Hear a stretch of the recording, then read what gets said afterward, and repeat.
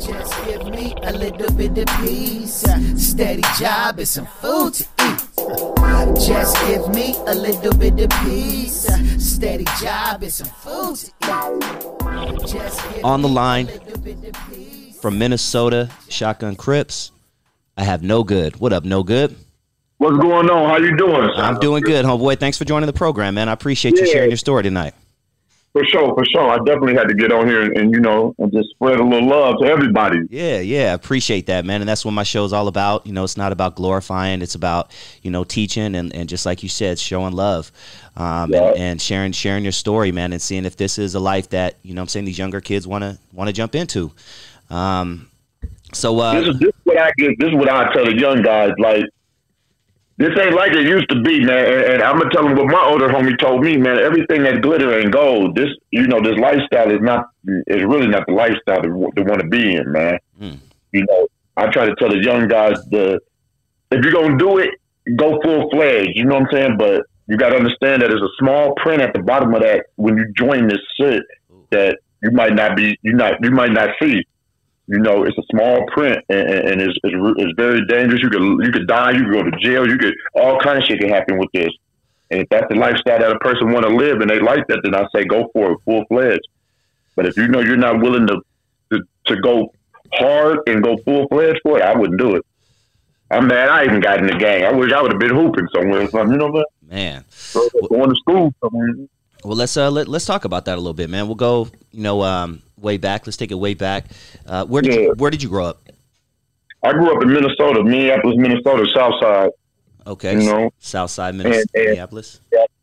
And I see my dad. It all came from my dad. I seen my dad cripping. You know what I'm saying? I didn't know nothing about it at first. I just happened to come outside and I'm seeing the low riders. I'm seeing the guys out there, and I never had like a role model. So when I came out there and seen that, they was my role models that I seen every day. Like, so that's what drew me to the gang. The gang lifestyle was them. Okay. Was my dad, his friends and stuff like that. That's what drew me to that. Okay. And what was Minnesota like back then, Minneapolis specifically, when you were coming up? It was cool, but it was hard. People was getting killed. See, a lot of people sleep on Minnesota because they think that we're up north and this, that, and the other, but it's very dangerous. Like, if people go look at the news right now, like, it's very dangerous. And back then it was dangerous, but now, back then it was real dangerous. Then it stopped for a minute, then it got way more dangerous again, and like right now with this police thing, this police hearing that's finna come up, another riot might pop up at any time. And this is what I didn't understand. I didn't understand, like, the Somalian who called the police on dude, they all blood in front of that store. That the whole area is a blood neighborhood. That's the 30s. And that store is their main store. So I understand for dude to call the police on that man to say something about a fake $20 bill, but no $20 bill came up. But then when everybody rioted, they never tore that store up. They came out and tore everything else, but didn't tear the store up. That it just blew my mind, But growing up back in the day it was hard, it was hard, but we had to get through it. And now a lot of us that went through it and made it through them hard times and banged against each other, we see each other now, and some of us got jobs, some is doing the family thing and all that. We respect each other. We respect each other fully. Yeah. Yeah, man. Well, I grew up in LA in the 90s myself. I'm in my mid 40s. So I remember what it was like in the early to mid, 90s. Were you, if you don't mind me asking, what age range are you in? Me, I'm 43. Oh, so we're literally the same age, 1978 right here. Perfect. So we're in the same range. So when was Minnesota, Minneapolis specifically, was it just most active? Because in LA in 93, we had like 2,400 murders in 1 year, dog. Yeah, I know. I think when we first got the name Murderapolis, we got that from the news. You see, a lot of people would try to take credit like we the ones, the gang members or the thugs in the streets made that up, but it wasn't. It was the news, and that happened around probably the ending of 95 going into 96 is when we got the name Murderapolis from the news people. And that year we had a lot of murders that year, The gang activity was real high at that time. And you know, where I'm from, at back in the day, it wasn't cool to be a Crip or a Blood. You know, because we're in the Midwest. This ain't a Crip and Blood region. You know, so this is more like for GDs and Chicago gangs. You know what I'm saying? So back then, we really had to stick up for each other. You know, we had to go to each other's schools. You know, it was just crazy because people was not respecting the Crips at first. But then it was a few of us that really put it down for that line and made niggas start respecting the game. Same with the Bloods. You know, I got to give them they prop because they was here before us. They was in Minneapolis before us. Okay. You know, and they've always held their hood down. Their hood has always been Blood hood in the 30s.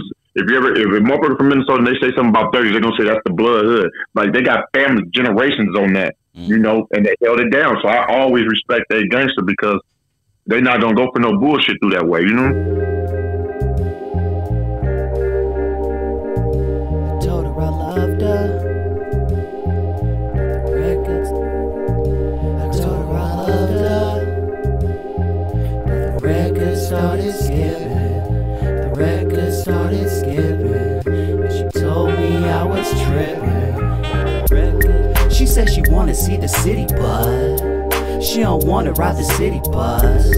Because she's new to the town, naive eyes look for truth. The ears are lost in the sound, brains are lost in the cloud, dead from all of the smoke. That's the reason why the ostrich hides its head in the ground. That's the reason why the monster even puts on a mask. And we turn the city green to blend in with the grass. The city scene made a crash, I fell in love with it twice. Had to tell her goodbye cause she fell in love with the night. I couldn't keep up, I tried to bring it down from the sky, but the clouds were so nice that she took a nap for a while. And when she woke up, I finally had a kid and a lady. Bone told me he saw her the other day with a baby. Ain't life crazy? I think about it once in a while when it's cloudy outside and the sun goes. None of these drugs do what they supposed to.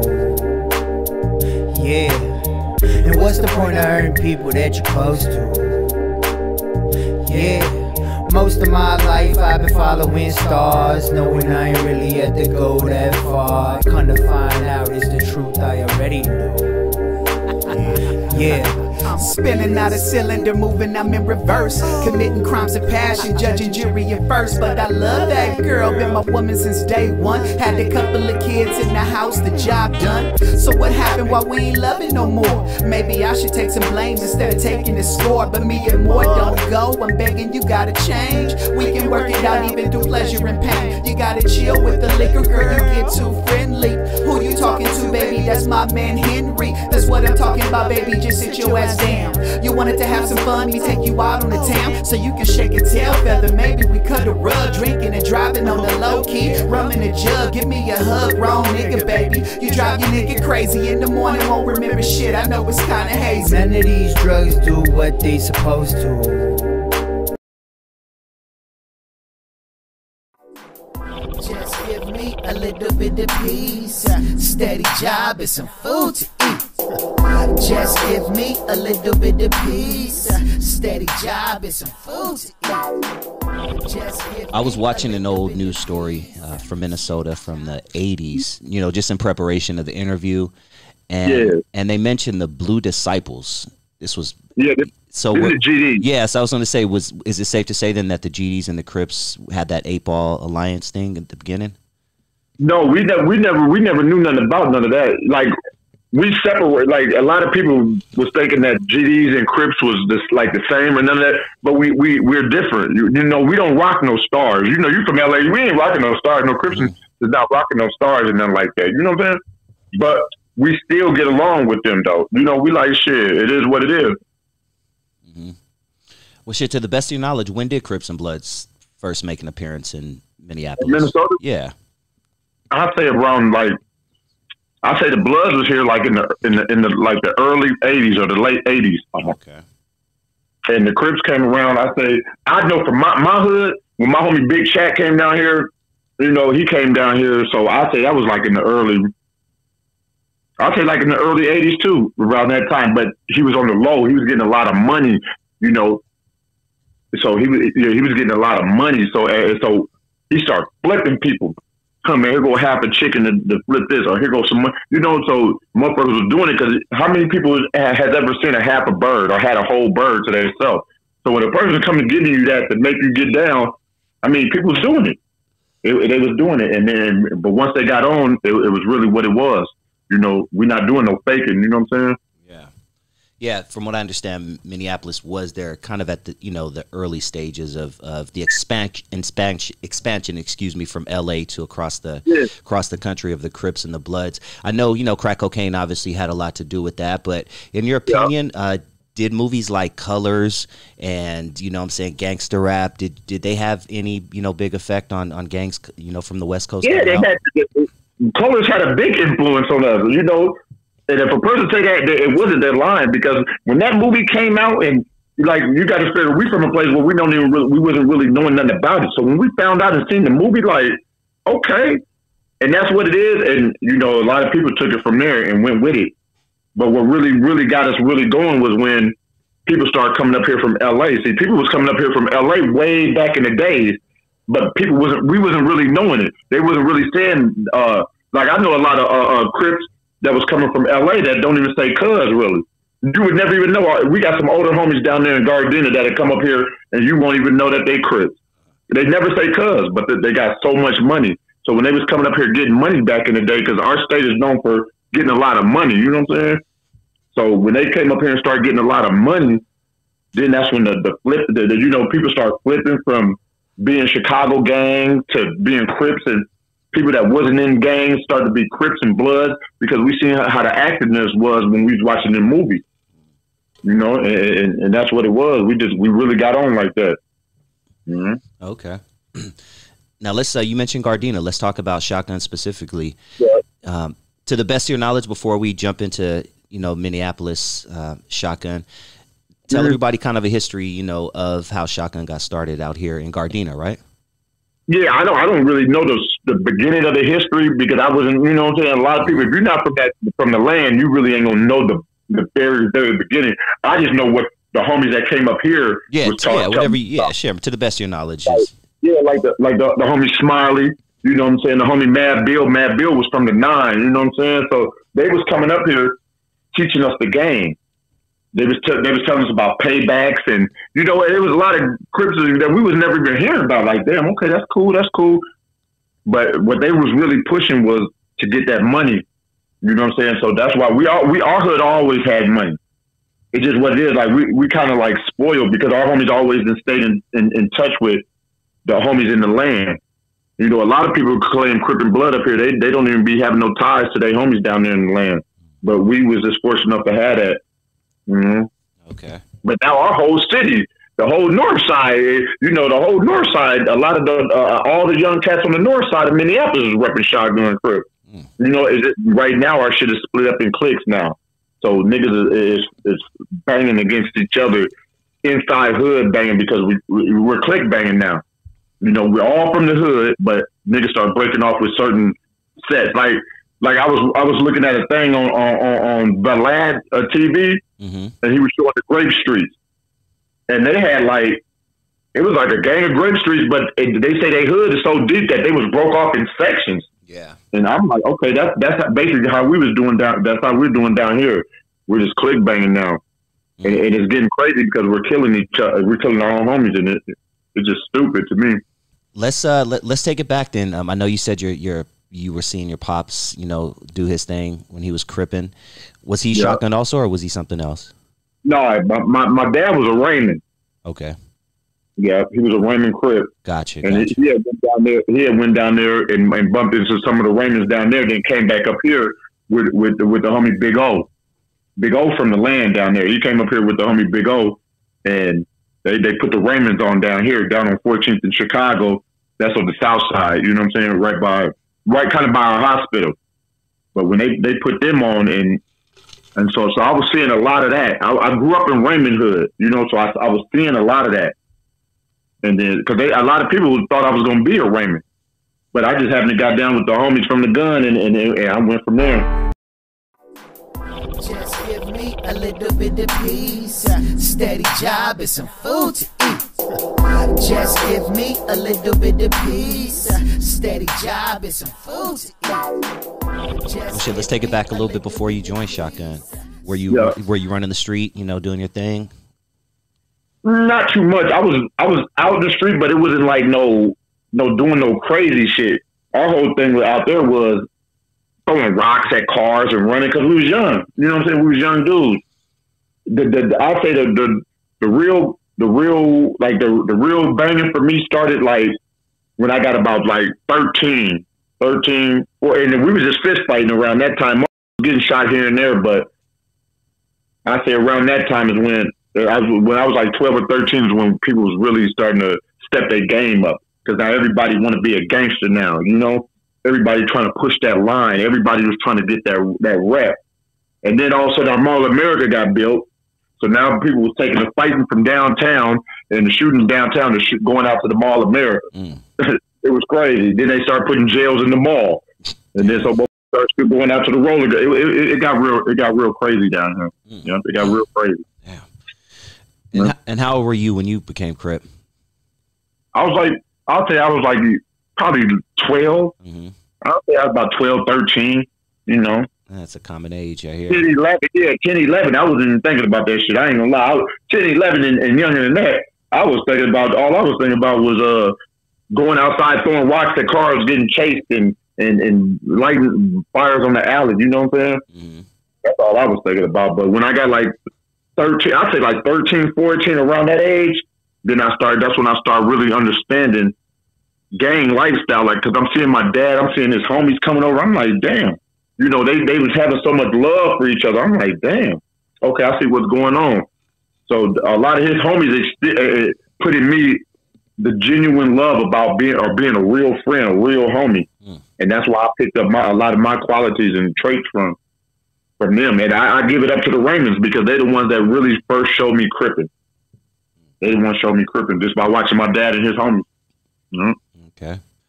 Well, shit, take me back to the day you got put on the hood. You know, what was your vibe like? What's the experience? You know, how did the day I got put on the hood, right? I had came from because I was living in the 40s, and I had took the bus down to I went down to Raymond Hood. Then from Raymond Hood, I went over north. So when I got over north, you know, me and my cousin, we in the crib, and we both joking. But we don't know that there's a person that's really with the shit in there. Like his brother's a real somebody. So we in there joking like, man, we'll get put on right now. Woo. We talking shit. The whole time, the older homie in the back making calls. So he's making calls like a motherfucker, man. So the next thing you know, we looked up. Is pulling up. And this time, switches, it was a lot of, we was having hydraulics. We was having a lot of hydraulics up here. So when we see that, we like, okay. They just pulled up, came in the crib, and was like, y'all ready to get put on? We like, what? They was like, yeah, we heard what y'all been talking about. So we go out the back. I let my cousin get put on first. I'm seeing how they put him on. They throw him all on the grill. I'm like, damn. So when they looked at me like, man, you ready to get put on? I'm like, look, I'd rather go shoot. I'd rather go dump on somebody. You know what I'm saying? I'd rather go put that work in because that's what I like to do and shit at that time. They was like, nah. And then they say, you know, it was just on from there. You know, and then from that day on, though, I got a lot of love. But you had to be really a somebody, though. It was no faking back then. There was no faking back then. And just like now, it really ain't no faking because if you're faking right now, you can get killed. And there's young guys that got the streets right now. I don't care what nobody say. The young dudes got the streets right now, and they don't got no problem with shooting them off our old niggas. They got no problem. I've heard a few OGs, you know, older former gang members, you know, say, or gangbangers, I should say, because you're always a member, but they said, you know, back in the day there was kind of a code, you know what I'm saying? If you saw your enemy at the mall and he's with this girl and his baby and he's walking towards you, you look at him like, you know, I could have got you, right? But you let him go. You know, nowadays they're shooting the baby, shooting the girl, the dude who works at Foot Locker. Yeah. And my whole take on that is this, and some people might get mad at me and everything, but if you're my enemy, like I've never understood that I don't wish jail on my enemy, but I'd rather kill him. If you're my enemy, you my sworn enemy, I don't give a fuck, no shape, form, or fashion about you, your family, your kids, or nothing because you're trying to kill me in these streets. So I don't give a fuck nothing about what you do or what happened to you, your mama, your kid. I don't give a fuck. If you're really my enemy, like how I'm saying you my enemy, like if you went and shot me put me on, paralyze me. You my enemy. I don't give a nothing about you. You see what I'm saying? Mm-hmm. That's how I look at that. But I'm not going to go out there and shoot no kids though, because I'm a big supporter on kids. I love kids. You know what I'm saying? And I'm not going to shoot no kids. I'm really not going to shoot nobody baby mama unless she's active. If she's active in this shit, then she deserves to get shot. I feel like. But I right now I'm in a stage right now. I'm trying to transition over to a civilian, man. Mm-hmm. This shit ain't all what people think it is, man. This shit is like the loyalty ain't like it used to be back then. I say back then there was more loyalty to this shit. Mm. Now there ain't really no loyalty to this. There's no loyalty to this game because now older homies are sending the young guys off to do stupid shit, you know, and they going to jail for the rest of their life. The next thing you know, they telling on somebody. It just get crazy out here.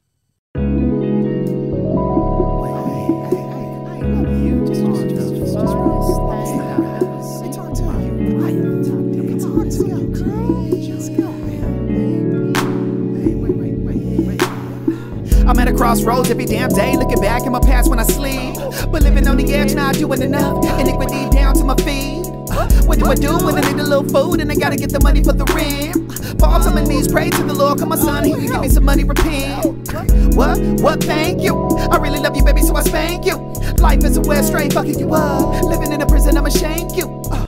So what's love got to do with it? With my heart on my sleeve, I'm a foe. But she said she loved me, she wanted to hug me under my sheets, so it's get told. And I spy with my little mind's eye dreams that'll be beyond what you can see in daylight, baby, ignore the rain. And everything gon' be okay. And while the world burns, I'll be near the skyline, and I'll be biding my time till I can ride the wave. Then everything gon' be okay. Yeah. What are the chances? You're picking a flight, we're leaving tonight. Pack up your bags, we're leaving this place and this baggage. Cause what can we do while Rome is collapsing? But not in a day, we'll be okay. Let's hit the off your Jackson. I'll pull up the map then, cause I'm through keeping up with these Joneses. Don't care what they're posting, you know, you only see what they show you. Let's fall off the grid then, cause we don't owe nothing to no one. Darling, just listen, it'll be just like starting over. And I spy with my little mind's eye dreams that'll be beyond what you can see in daylight, baby, ignore the rain. And everything gon' be okay. Just give me a little bit of peace, steady job and some food to eat. Just give me a little bit of peace, steady job and some food to eat. Just give me You've done prison time, right? Just due to the conversation we had offline. Yeah, I just got done doing 10 years. I got locked up in 08. I got caught with my second pistol case, so I was in the county fighting that. Then I got into a fight with somebody in there and fucked him up real bad. And they put the shit all on the news and in the newspaper on some bullshit. And they gave me 161 months for that shit. I got out in 17. And I'm still, right now, as I'm talking right now, I'm on ISR. And it ain't nothing but a year program. And I got out in 17, but I keep up and going back and back and back for violations. 6 months here, a year here, and shit like that, you know? Right now, this is the closest I've ever been to coming off ISR right now. And I say I got like probably I get off. I mean I don't get off, but I get into phase 3 on the 18th of this month. That's just nothing but curfew. Now I ain't got a call due to go here and there, you know. So I'm almost done with this shit, and that's why I be telling people like this shit ain't what's up, man. Because a lot of people left me down and out when I did them 10. Mm-hmm. I say the people that showed me love is when I got to Kansas. When I went to Kansas, man, the Kansas Crips and Blood showed me so much love.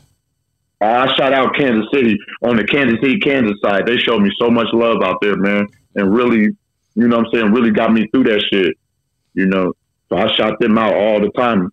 The Hoovers, the neighborhood Crips from Wichita, the Hoovers from Kansas, you know. I got a lot of love for them, man. Mm-hmm. All right. Well, shit, let's talk a little bit about prison, man.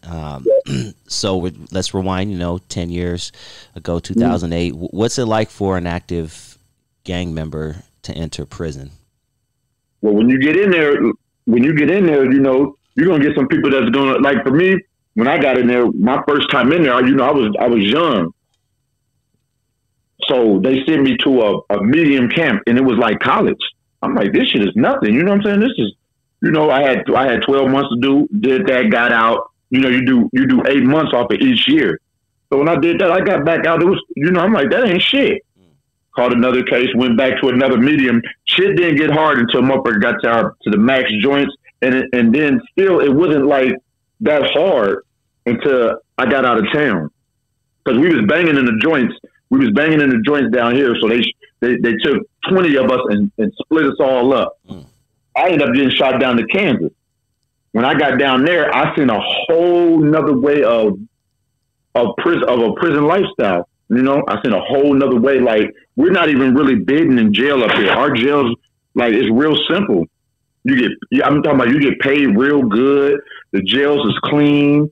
You know, you get good food. As far as jail shit, man, you get down to Kansas, man, that shit is hard times, man. You got to really know how to hustle down there in them joints. I was in Hutch, and I was in Lansing, and I was in El Dorado, right next to the B2K killer. You know, that was my next door neighbor. And it down there, they're not faking, man. That Crip and blood shit is for real. And I'm gonna tell you, the Serranios and the Norteños, boy, they go the hardest to me, because they're not letting nobody. They're not letting nobody from the like, if it's a Norteño, he's not letting no Serrano touch their compound, and vice versa. So I'll be like, yeah, they not faking. We'll sit here and let a blood or a Crip walk past us, and we won't even think nothing about it. They ain't playing. I'm like, and they work out like a well-oiled machine. I seen that shit. I'm like, yeah, that's what's up. Like down here in LA, they say they be funking with the Mexicans and shit. Like up here, I didn't really never, like, we don't really be around the Mexicans like that, you know? We got a lot of Somalians up here. We got a whole bunch of Somalians, and they come from like California. The Somalians I know, they come from San Diego, and they all Crips. They do everything we do. I'm telling you. Damn. But, yeah. Let me ask you a question. Who, and this is the best way to phrase to put it, but who, quote, runs the prisons over in that area? Who run the prisons? Yeah, you know what I mean? Like, I say really nobody runs our prisons. Like, each person they got the keys to a car. You got one person that might have the keys to the car. You know what I'm saying? And he's gonna like call shots, or probably, because down there they're making it work out. You got to work out, and you got to stay on point, and you just got to be on your P's and Q's, because the shit is so dangerous down there. You can lose your life and shit. So when we working out, we got to make sure we looking to see where our homies is. Like after every set, we looking up to count where our homies at on the yard, because all the phones is out on the yard. So, and at any time somebody can go out there and get hurt. You know, so it's real out there, man. It's real. Here it ain't really, the jails here ain't really that hard, if you ask me. You know, so when I came back and told the homies about down there and about how the jail is down there, they didn't believe me. I'm like, man, look, we got it easy up here. I ain't gonna lie. We got it real easy in Minnesota in the prison. Our streets is dangerous, but the prisons is easy. Ain't nobody dying, really. Ain't nobody getting stabbed. Ain't nobody getting hit in the head with lock. Ain't nothing. There's just a lot of going to cell and fight. You get down there in them other joints down there in Kansas or anywhere else, man, get fucked off. Like, you can't even, like, I couldn't even take a shower without, I had to take showers with my boots on in Kansas. You know? Damn. I had to get in there with a 2-minute shower, 1-minute shower, and get the fuck up out of there, because it's so dangerous. You can get killed back there. Ain't no cameras, ain't no guards back there. It's hard. It was fucked up. I ain't gonna lie. So when you walk in, you know, when you walk in the first day, are you looking for, you know, fellow Crips, or, you know, what's your mentality when you're walking in? How I did it, how I did it is, I woke up one day and it was a motherfucker getting a violation, I guess, in the back. So when I heard the squeaking, that's what made me hurry up and jump up, like, what the and then I heard my homie Mac Mall start saying, cuz this and cuz that. So I'm like, boy, you a Crip? He like, yeah. I'm like, well, homie, I'm such and such from Shotgun, this, that, and the other. Here go my paperwork to show you I ain't hot. From there, he introduced me to a lot of the other homies from Hoover, you know what I'm saying?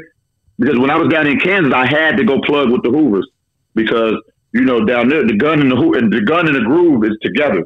And it ain't that many people. It ain't that many shotguns down there, so I had to go plug with the groove. But you know, I introduce myself. To me, anywhere I go, I'm going to. When I get first into a joint, I'm asking where the Crips is, because that's what I am. I'm not going to be playing. I'm not going to be faking, because this is my life. So where's the Crips at? And then I'm gonna go over there and I'm gonna introduce myself, tell them where I'm from, show them the paperwork, show them I ain't hot, and we're gonna go from there. You know. If I got to put some work in, come on, let me go, because I know I'm going to have to put some work in down here. You know what I'm saying? Because people want to know if you really with the shit. So who I need to go get at real quick. Let me go and get this all out the way, and we go from there. You know, we go from there. You know, I love this Crip and shit, but I don't. It's like a double-edged sword to this shit. It's a double-edged sword to it, man. And a lot of these young guys don't understand or know that. They'll get out there, they'll join the gang, and then all of a sudden when the shit gets to hitting the fan, they looking crazy. Should have read that small print at the bottom. This shit is serious, you know? Damn. It's serious. Just give me a little bit of peace, steady job and some food to eat. Just give me a little bit of peace, steady job and some food to eat. Yeah, I want to get kind of go back to prison. So when you get to prison, is it on with other Bloods, or are you guys sticking together for numbers reasons? What it is a lot of us Crips and Bloods, we really be having to, like, well, I don't know how the Blood is, but the Crips, we really be having to stick together because we're in an area where, like I say, it's nothing but Chicago gangs here. You see? So yeah, it ain't nothing but Chicago gangs here. So just imagine back when we was first starting off, the Chicago gangs is trying to push us out the way. Like, well, they never even heard of Bloods and Crips and shit like that. So when we started pushing that line and stuff, they really wanted to move us out the way. But we held strong. So when we get to the joint, a lot of the Crips be having to really come together. Like, we down here, we do our own thing. We're not doing no I'm a gangster Crip and you from neighborhood, so we automatically into it. We don't do that down here because a lot of us grew up together. Niggas that started living in certain sides of the neighborhood, so they picked that side of the Crips to fuck with. So we go hard with each other. You know what I'm saying? We're gonna rock with each other. We got to. We're in the area. We're in the Midwest. This ain't our region, really. You know, this is more of a Chicago gang, a GD Vice Lord, and all that region. You know. Yeah. Is it hard for, or is it easy for someone to? Let me rephrase this a little bit. Have you ever known anyone to say, "Yeah, I'm such and such from this Crip set," and then it turns out that they're not who they say they are? Yeah, we didn't have people do this. We'll go put somebody on the hood, and then we won't see them no more. Like, where the fuck? We just put it, and then so from there we started. A lot of people just couldn't get put on our hood. Like, you had to wait damn near a year, if not more, before you could even get put on the hood. You know what I'm saying? Because we was tired of motherfuckers. A motherfucker get put on, run off. We don't never see this motherfucker again. Where'd he go? You know, so. And it was hard getting put on. I know when I was coming up, it was hard getting put on. You know, our homies was like, us up. They'll come pick us up. We'll think we rolling with the older homies, thinking we cool and all that. Man, the whole time the homies come to they us up just to see where everybody at with theirs. You know, so it was crazy. It was hella crazy. But I love it because it taught me to. I wouldn't say it taught me to be a man, because I feel like I grew into being a man. But what it did teach me though was how to have love for my homies, real love, not no playing, not no faking. You know what I'm saying? That's why I go hard on motherfuckers that be faking about this shit. Because I'm looking at them like, bro, you don't even know how much shit I done sacrificed. You know what I'm saying? I didn't just went and did a gang of time, 10 or more years out my daughter's life for this Crip and shit. You know what I'm saying? So that's why I hate them all faking, playing with this. I hate it. We kind of talked about gangster rap earlier, and I would love your opinion on this, since you did a lot of time, and it sounds like you really took Crip into the fullest. What are your thoughts on a lot of rappers who join gangs after they become famous? I can name I can name some names: the Lil Waynes, the Chris Browns, the Tekashi 6ix9es, and things like that. What are your thoughts on those type of people? I mean, shit. I know me. If I get rich, I ain't thinking about this shit. I'm gone. I ain't gonna lie. I'm gonna call my daughter, grandson, boy, y'all better come on. If y'all don't, I'm gone. But for the guys, for the rappers, I mean, what I do is I tip my hat to the real gang members that's out there that's holding it down, because they ain't doing nothing but being smart. They're playing this game like a monopoly, like a chessboard. You know, Chris Brown, you want to be down with us? Okay, look, this is what's gonna have to happen though. You're going to have to put that money into our hood. There you go. We ain't going to let you do no shooting, no gangbanging, or nothing. We got that for you. Because I truly believe in the hood, everybody got a position to play. You got hustlers, that's hustlers. You got killers, that's killers. And you just got motherfuckers that just like to party. We got the fashion lokes that just look good. They're not doing nothing, but they're just part of the hood, you know. Everybody got a position to play in this thing. You can't take a dealer or a hustler and try to turn him into a killer, because that's not what he is. You know what I'm saying? And I believe if a person steadily stay in their lane, the snitching will stop. You know what I'm saying? So that's kind of where I'm at with that. Like Chris, I think Chris Brown from Fruittown, ain't he? That's what they say. Yeah, Fruittown here in Compton. I see a little thing with him and the Soulja Boy type of. Yeah, so I'm like, okay, but they really had love for Chris Brown though. So either he put enough money behind their hood, or he's really out there putting in work. Which I don't think he's out there putting in work, because I truly believe if Chris Brown go and shoot at somebody, I don't give a fuck how tough they is. They telling them Chris Brown. Oh shit, that's Chris Brown. Then just because he's a celebrity, everybody gonna want to be on TMZ telling them Chris Brown. That's where I'm at with that. That's why I like. But I like I say, I support them niggas, man. Put them rappers on.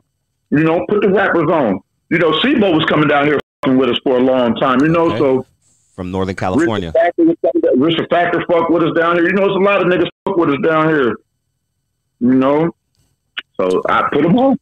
I'd love to put them on. What you a famous singer, man? We finna put you on the hood tonight, because I believe you can't hang. What I used to say, what I said, you either gonna get on or get the fuck on. That was my whole motto to it. If you're gonna hang with us, you finna get put on. We're not having nobody around us that ain't put on. Period. So that's why I used to say, man, either you're gonna get on or get the fuck on away from us. Just give me a little bit of peace, steady job and some food to eat. Just give me a little bit of peace, steady job and some food to eat. Just give me. Are you familiar with the Tekashi 6ix9ine character? Yeah, I've seen a little bit of that. Okay, and he's proud to be a rat, though. That he's proud to be a rat. I don't condone snitching, but he's standing on it.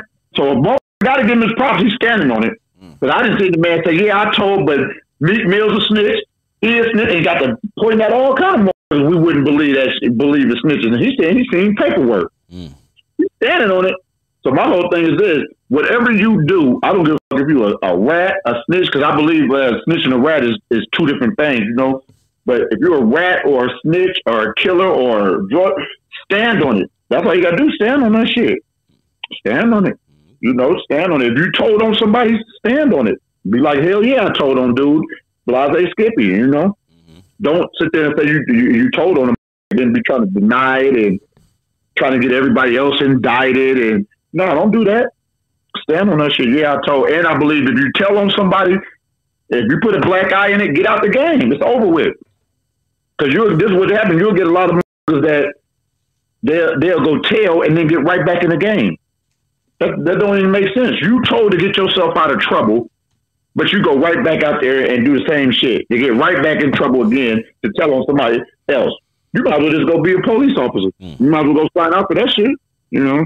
So I believe whatever you do, stand on what you believe, or stand on what you believe in. If you believe in telling on the motherfucker, stand on it. Yeah. Stand on that shit. Fair enough, man. Well, shit, the last question I have for you, and we'll kind of wrap it up with this question. You mentioned you got put on, you know, or you started really doing your thing around 11, 12. If you could talk to, hypothetically, if you could talk to an 11-year-old you right now, as the person you are at 43, all the shit you saw, the people you've lost, everything, what would you tell an 11-year-old you? Get the fuck away from that shit. Get away right now. Go to the park. Go to the park. Get away from this, because it's not what it used to be. Like, this is not cracked up what it used to be. It's not. It used to be fun. We used to have fun until, guess what? Most start dying close to our circle. Oh shit! So when a mother that you grew up or you went to the junior high with or grade school with died by a gunshot wound by another gang, it shocks you. It shocks the shit out you, and then it takes a toll on you. It takes a toll on you. So I would tell me, man, get your ass away from this, man.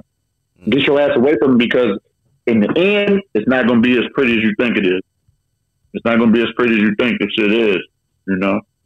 Even though I love it, I love it because this is my, I ain't going to say this is my life, because I truly believe I can change my life at any time. But this is what I believe in. You know, my core values, my core belief, my values, it believes in the ideology of what Crippin was about. You know what I'm saying? So, until that change, then this is what it is, you know? This is what it is. And I love it. I ain't gonna lie. I like it. And I can be getting a lot of people that be like, man, you crazy. You too old for this, that, and I'll be like, all right, but I'm just gonna keep it real with you. If I was a fake motherfucker, I'd be like, nah, I ain't trying to do this. I ain't no Crip. No, I like this shit. I ain't gonna lie to a motherfucker. You're standing on it, just like you said. Yeah, I got to, because I've been putting it down for this so long. For so long, and I believe in it. I believe in this shit. You know? What does Crip mean to you?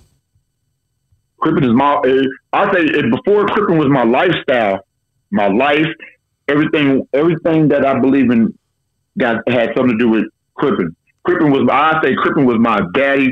The streets was my mama, and it raised me to be the person I am today. And it gave me some morals and everything. See, a lot of people think because we're gang members that we're not learning or we just so disrespectful, but it didn't. It showed me respect. It showed me how to have brotherhood for my fellow brothers. You know, how to protect my brothers and all that. You know, I love it. Yeah, I love it. Yo, well, no good. It's been a pleasure, homeboy. I really enjoyed the time, and I appreciate you sharing your story. And maybe we can, do part 2 in a few months or something like that. I would love to keep doing this every week. I do this every week, man. And I'd like to get a young cat on here so I can talk to him, because I truly believe I won't try to change a person from being a Crip, but I would try to give them the outlook on it. Like, look, man, this is what it's going to be about. If you still want to get down, all right, but just look at that fine print, because at that fine print at the end of the day, that's what's going to define you at the end, because this shit is for real, for real. I'm gonna stay close in touch with you, man, because I'm gonna see to it personally in any way that I can, even if it's, like I said, throwing you on the show every once in a while. I'm gonna see that you get to your next phase in your ISR process and eventually become a free 100% free man. But I want to drop something on you, dog, just from talking tonight and just hearing your enthusiasm for your life, and I bet you have a lot of stories. I think you should start a YouTube channel. I think you should start a YouTube channel and just turn the camera on and just talk, dog. Just talk. Maybe one night, pick a story about the day you got put on and just talk about that for like 20 minutes. I could just download that to YouTube. Yep, it's really easy, homie. Get one of your younger homies, or even go on YouTube and type in, "How do I start a YouTube channel?" And it's really simple, dog. I know you were locked up for a minute, so the technology is probably all still new to you.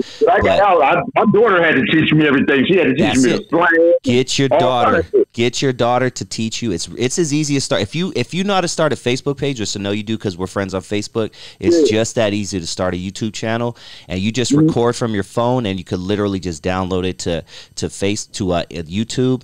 And I believe people will come to you, man. And I think in a year, you could really, if you keep consistent at it, that you could really change some lives and have your own platform and maybe make a few bucks here and there. Yeah, I'm definitely gonna stay in contact with you because I definitely want to learn how to do that. Cool. And then, like, I'm a phone call away, a text away. If you have any questions, I've been doing this for a minute, and I've made every mistake twice, so I know what to do, what not to do when it comes to the YouTube game. So if you're really serious about it, which I just had that feeling when I was talking to you, I was like, I should drop that on him. You know what I'm saying? Yeah. So just think about that, and if you have any questions, hit me up, dog. All right, I got you. Cool. We'll stay in touch. I got yours.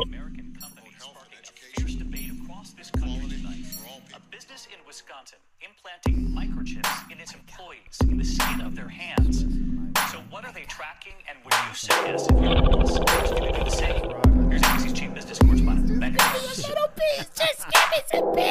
Just give me a little bit of peace, steady job and some food to eat. I had to rush out of my bed cause I was late for work. My motherfucking rent is due and my boss is a jerk. Pencil pushing at the job, an intermediate clerk. My mama told me to go to school, I'm going bananas berserk. I work every day, don't know where the money goes. My girl is big and pregnant, want me to paint her toes. Only a high school diploma, I'm smelling the aroma. The greenery is burning in my room. But life is a mamacita, she glad to meet ya, she bad coming soon.